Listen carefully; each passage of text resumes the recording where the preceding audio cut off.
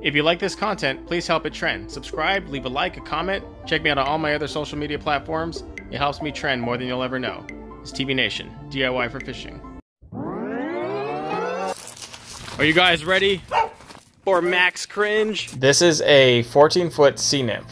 One of the first boats that I ever fabricated or modded. One of the ones that had really one of my earliest idea kits. This is before the utility deck was even formed. This is such an old build. It's like 3 years old. It's really out there. And it was really fun to build. This is where my brain started kind of like going off.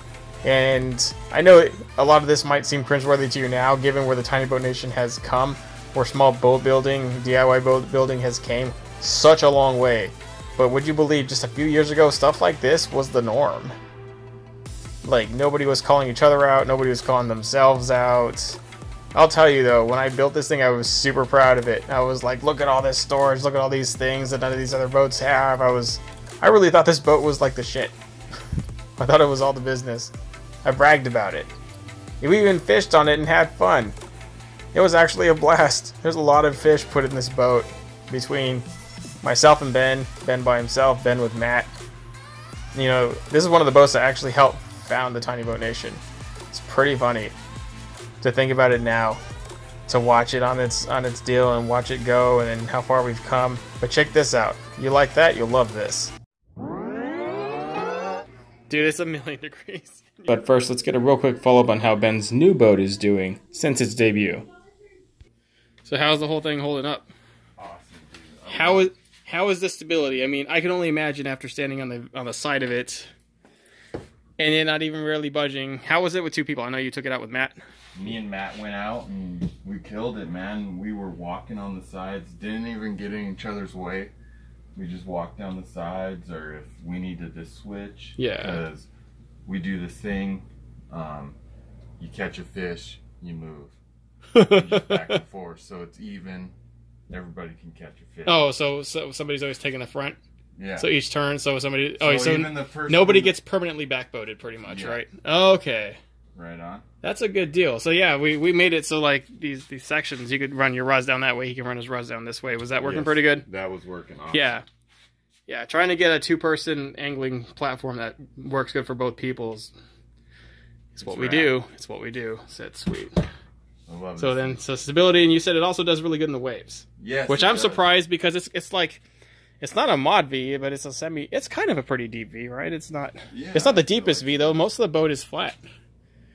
And but yeah, dude, the draft. We were going through monster waves, and I wasn't even getting like splash up on here. You weren't getting spared? Nothing. Mm-hmm. Yeah, I went through somewhat of a rough wave when I crossed that guy's wake when we were doing the initial video, but I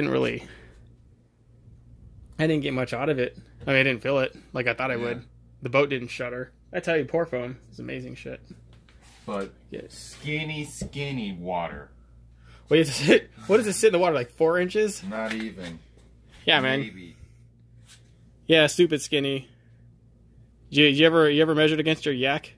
Boat is like more heavy. Yeah. So it's not gonna get. Maybe I haven't tried that out yet. It's something cool to try. But you said it gets pretty skinny.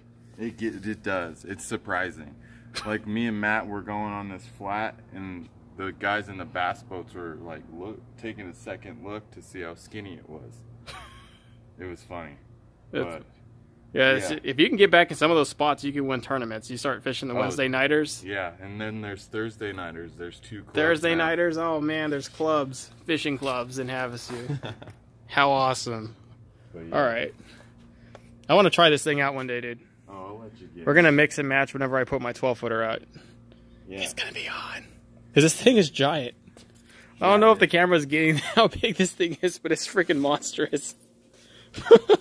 Fucking 14-foot yak. She's a beast. Are you guys ready for Max Cringe? Alright, so the SeaNymph. So I unlisted the videos for these. Stuck them from public to unlisted. Because we're going to retire this boat. Not completely. We're going to take the boat and redo it. And give it away to Stevie. A young little gentleman who friggin' slays fish. We're going to give it to him. It's going to be awesome. Just wait for it. Redo the transom, redo all this BS. Redo this. This transom will have to undergo a third redoing. How did this hold up? It held it pretty good, actually. That's a solid piece it's still good. Of like, that's a 2x10 or 2x8 or something we cut in there.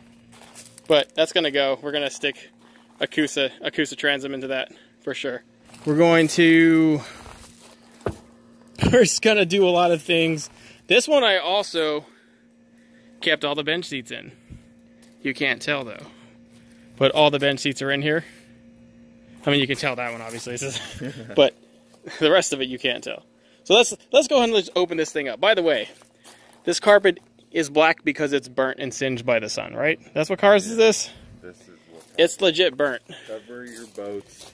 Yeah, even you did have it covered out here. The sun still burnt it. Remember, I came over and asked you why it's still burnt. Worse because it's been burnt. Yeah, my phone's like hot and overheating right now. It's gonna glitch out. Watch.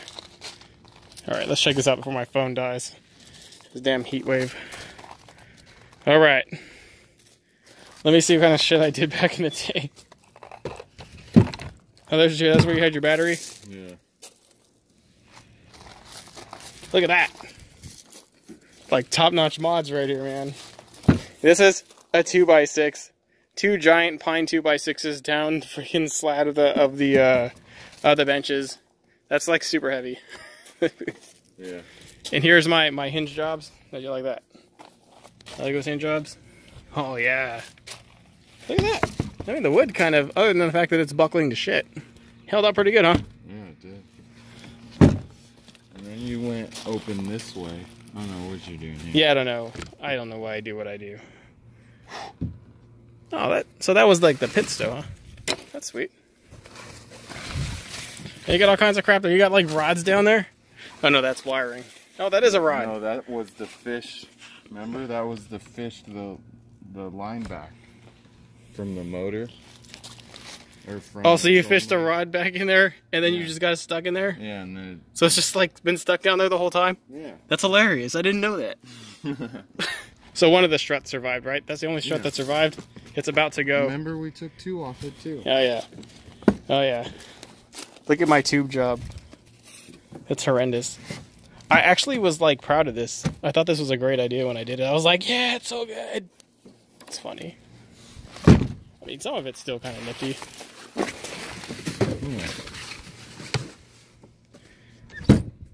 There's a stow. Musto. Yeah, OSB. I mean, it was kind of cool for what I did with it. It was pretty cool. Okay, back to filming. So here, I don't know what that was for. It was for the trolling motor. Oh. And then this latch broke. And the strut broke. And my hinge job. And then, oh man, look at all that. Yeah, that started going, huh? That started rotting right there. Yeah. There's not a real thick coat of wood in here. You see how we bled through and then we didn't do too many good coats on this one? Like I may have ran out of paint or something. So I wonder if it would... Yeah, well anyways, yeah, I did catch it there. And then... Well, the pit was huge. I remember my daughter fit in here and like hid. And I couldn't find her one day. I was real pissed. But yeah, we did all kinds of pine framing underneath. And this boat is heavy as shit. It's deceivingly heavy. Like it's grossly heavy. What we do to it next, but the funny thing is the thing still flew. With that little Yamaha 15 he had in the back of his Alubacraft, him and I, we freaking flew, and him and Matt used to go and jam. But the boat is heavy as shit. We tried to pull it out right now. It was terrible. Like 2 of us had to pull it. So this, that means the wood's saturated and rotted. The deck is gone. I love that thing. That was my favorite thing. Yeah, look at all that. I was super proud of all this. I was like, yeah, all my stuff's better than everybody's. It was funny. It was funny. You still got baits in here. Dude, let me use these for my A-rigs. And this was where we put the electric stuff on. Here's where you got the switches before we gutted them out. Oh, there it is. Look at my sweet electric job. It's the best electric job ever. Hell yeah. All right. I don't think my stomach can take much more of this. I'm gonna turn it off.